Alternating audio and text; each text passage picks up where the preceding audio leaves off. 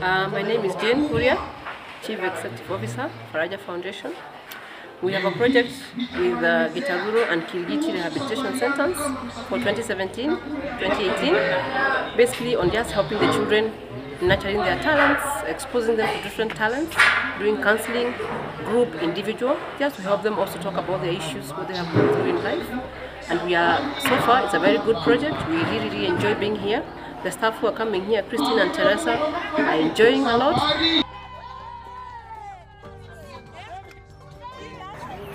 Nililetwa hapa Gitaguru sababu ya kukataa shule.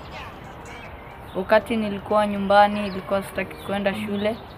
Nikipewa pesa ya shule, naenda nakula, naenda video. But nilivyoletwa Gitaguru, sai ninajua maana ya masomo.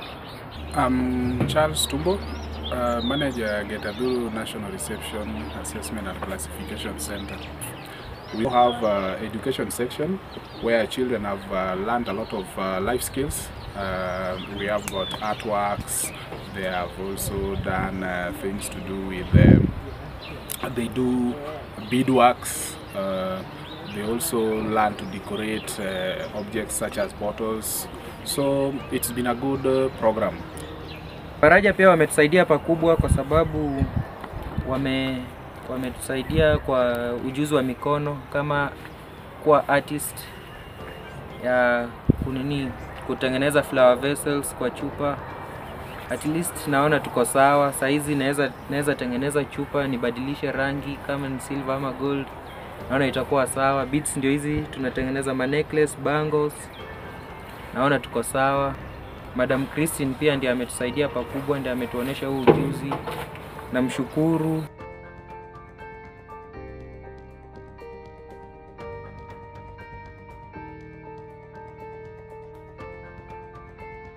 My name is Christine Odero. I work for Faraja Foundation.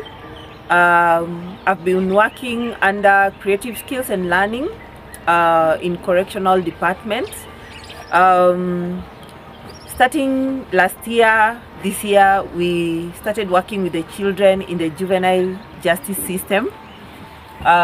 Basically, our purpose for working with the children has been to impart skills on them, and we also do this for purposes of behavior change, change in attitude, and also for developmental purposes.